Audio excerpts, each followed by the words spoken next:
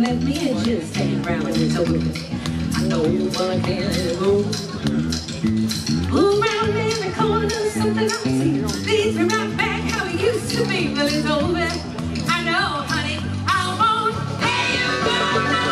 Take me back when I come around. Take the time and it puts me down. Another big chain round the neck and it broke it down. Like the train wreck when it's over. I know.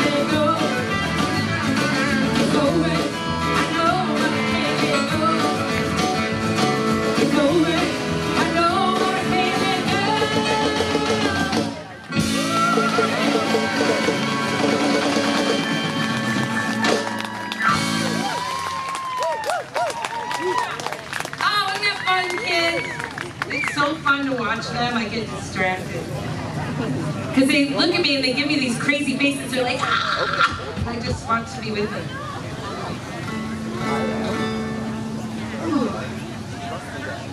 Well, like I said, I saw a bunch of people I know from all different parts of my life, and one of the people I saw mentioned a dear friend of mine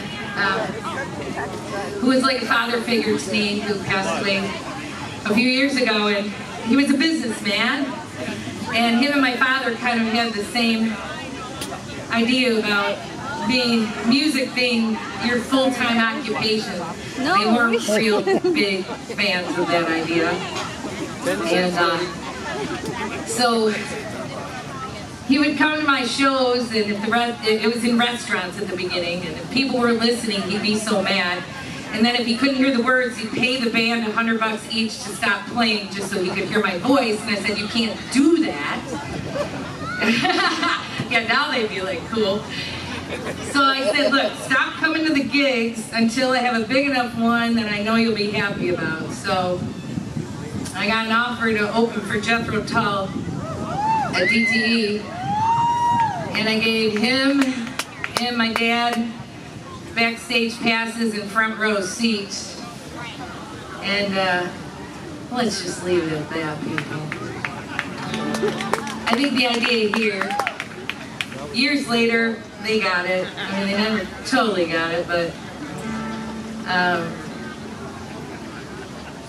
my dad was, I think, scared for me, and I think John, my dear friend, was too. And my dad was also afraid he might have to pay my rent. John probably was too. But I never borrowed money from either of them because my pride was too big.